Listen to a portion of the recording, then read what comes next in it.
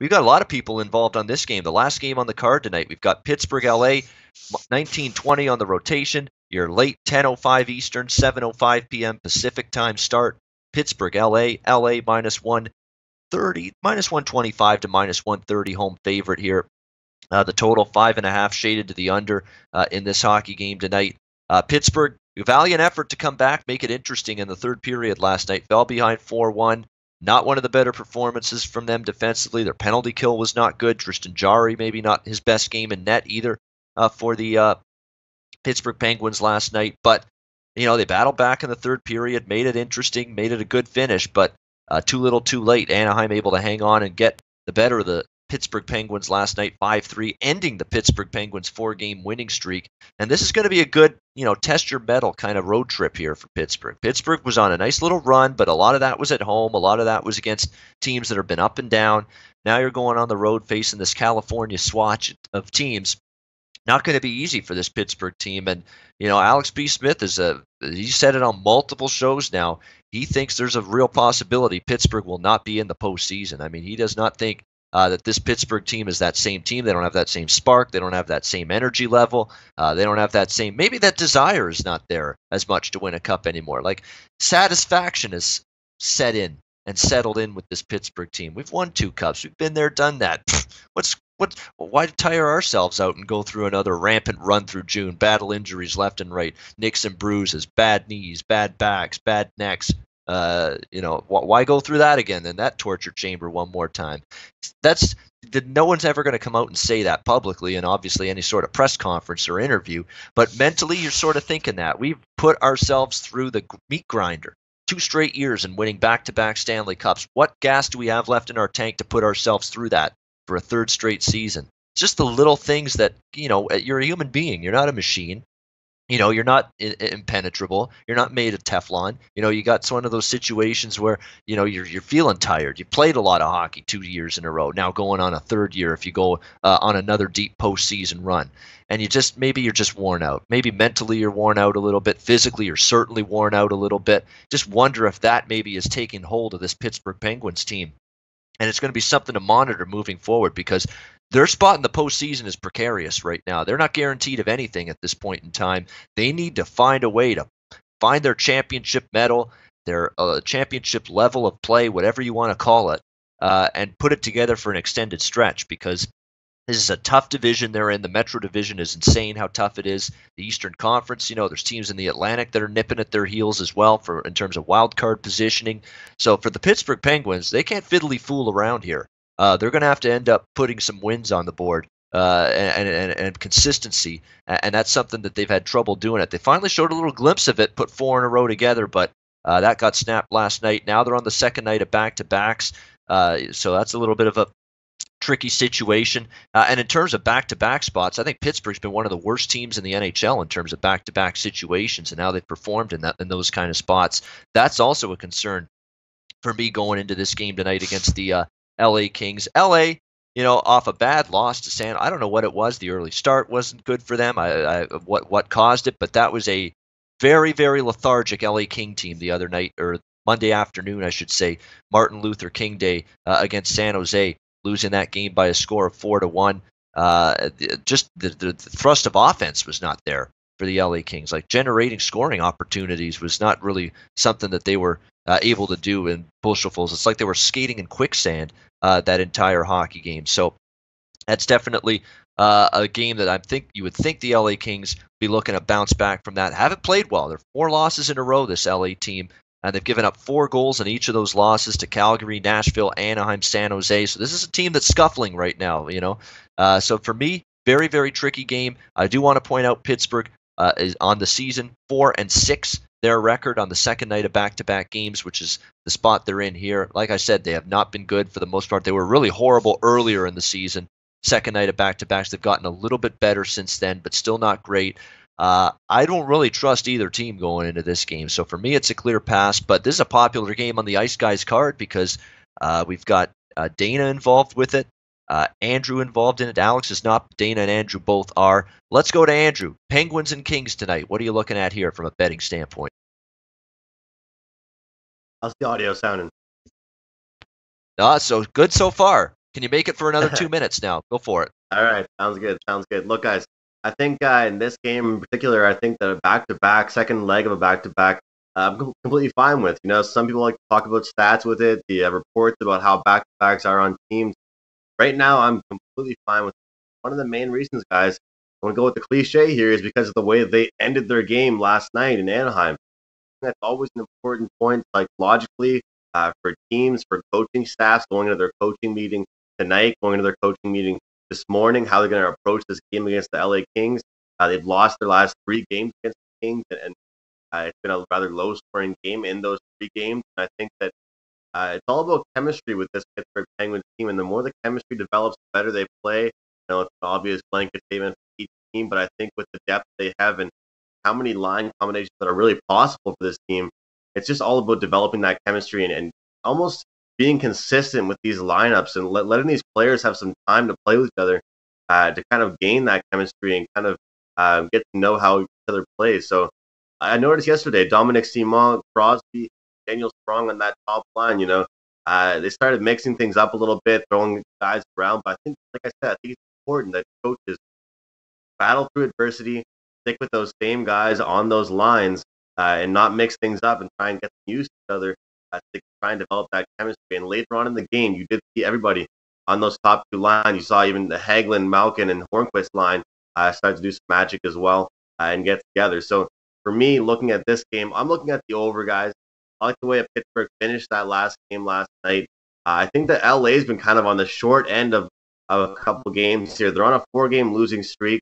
But let's look back to January 2nd, even against Edmonton, 5-0 win, put up 5 goals there. January 4th against Calgary, 4-3 loss.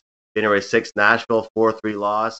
And Anaheim, 4-2 loss, of course, against San Jose on the 15th, 4-1 loss. So I think that these 2 teams, the way that LA actually looked to me in the first half, they actually looked to me that they're going to be an exciting team in the second half. I think they're taking more risks. They're taking more chances this year. Quick has been looking good, but I feel like there have been a lot more of an offensive this year. Before, they were relying on defensemen a lot to be the bulk of their team, to kind of carry their load, to kind of help them out, bail them out back there. But like I said, I would lean on Pittsburgh right now, but I just don't really know. It's kind of sketchy to me when LA is going to kind of opt out of this losing, going to get back to playing their game. So for me, I'm comfortable laying the over in this. I think LA will be comfortable laying a couple of goals here. They'll put up a couple for us, and I think that Pittsburgh, by the way they ended their game last night, I like the line combinations they're sticking with tonight. I believe they're going to be the same, and that's why I'm comfortable laying the over with 5.5 as an official play on the show, guys. All right, over 5.5. Pittsburgh's actually trended over the total. Now, Pittsburgh's one of those teams that, everybody thinks of them as an over team. For a large part of the season, they really weren't, especially when their offense wasn't rolling. Their offense has been rolling lately, but they had a bad defensive game last night as well. They've cashed overs in 3 of their last 4 games. If you're looking at, basically back-to-back night trends, back-to-back game trends, Pittsburgh 7-2 to the over, second night of back-to-back games this season. So they've been an over team playing second night of back-to-backs, but that remains to be seen. Will it can carry over to tonight here in this game against the LA Kings?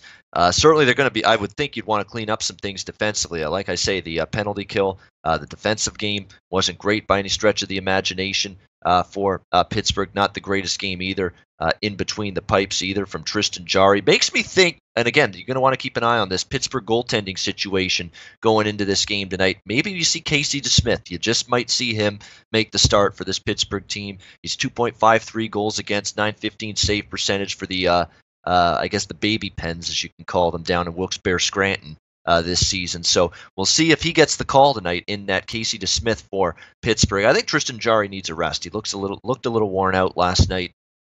Give him a rest. It's second night of back-to-back games. I think you might, not for sure. It's obviously Mike Sullivan's call in the end. It's not Ian Cameron's call, but I think you got a chance to see Casey DeSmith in net tonight for Pittsburgh. And Dana Lane also has a play on the Penguins and Kings tonight. Dana, what are you looking at in this game tonight? Guys, we're getting plus money with the Pittsburgh Penguins. I mean, listen. I understand that they've had their struggles this year, but we've also seen in past years where they've had struggles up until January, and all of a sudden just turn the light switch on. I understand they haven't been in a situation where they're coming off of 2 cup wins, and your point is valid, even Ian. But fortunately for us tonight, we're only looking at a 1 game scenario when we're making our plays. And yes, this is a back-to-back situation, but let's really look at this back-to-back situation. Okay, so you played in Anaheim last night. You're either going to stay in Anaheim or you're going to LA, which is a 45-minute drive. These guys were in Yeah. bed by 11:30 last night. Full night's sleep. They should be 100% and ready to go in anticipation of tonight's game. I thought Pittsburgh was a little sloppy last night, which I anticipated for the first game of a road trip. I thought Letang and Dumoulin struggled most of the night. I don't think they get a lot of pucks to the net, which they don't from their blue line. That's not really their game, but I'd love to see those 2 guys get more than 2 shots in 40 minutes. I thought they forechecked really well, especially Hagelin on the Malkin goal. So I did see some good things. Let's not also forget that you're dealing with the best power play unit in the league, and it proved it again last night with 2 goals and 4 opportunities against the Ducks. Of course, that almost handed the game back to Pittsburgh. Their power play, not only is it